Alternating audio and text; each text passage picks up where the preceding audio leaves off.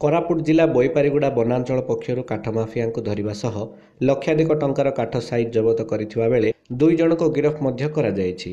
ବୋଇପାରିଗୁଡ଼ା ବନାଞ୍ଚଳ ଅଧିକାରୀ ଦିବ୍ୟା ମାଧୁରୀ ସେଠୀ ଓ ଅତିରିକ୍ତ ବନାଞ୍ଚଳ ଅଧିକାରୀ ରମେଶ କୁମାର ରାଉତ କହିଥିଲେ, ବୋଇପାରିଗୁଡ଼ା ରାମଗିରି ରାସ୍ତାର ମୁଣ୍ଡାଗୁଡ଼ା ଗ୍ରାମ ପାଖରେ ସନ୍ଧ୍ୟା ସମୟରେ ବାଇକ୍ ସହ 8 ଖଣ୍ଡ ସାଇଜ୍ ଜବତ କରିଥିବା ପ୍ରକାଶ କରିଛନ୍ତି। ସେହିପରି ଭାବେ ରାମପୁର ଗ୍ରାମ ପାଖରେ 3ଟି ସାଇକେଲରେ 21 ଖଣ୍ଡ ସାଇଜ୍ ଜବତ କରାଯାଇଛି।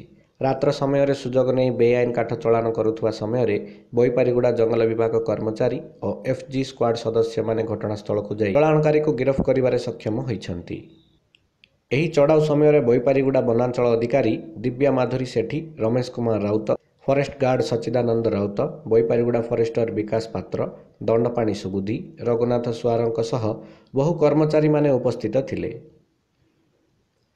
କୋରାପୁଟ ଜିଲ୍ଲା ବୋଇପାରିଗୁଡ଼ାରୁ ବିକ୍ରାନ୍ତ କୁମାର ବେବର୍ତ୍ତାଙ୍କ ରିପୋର୍ଟ, ଉତ୍କଳ ଖବର।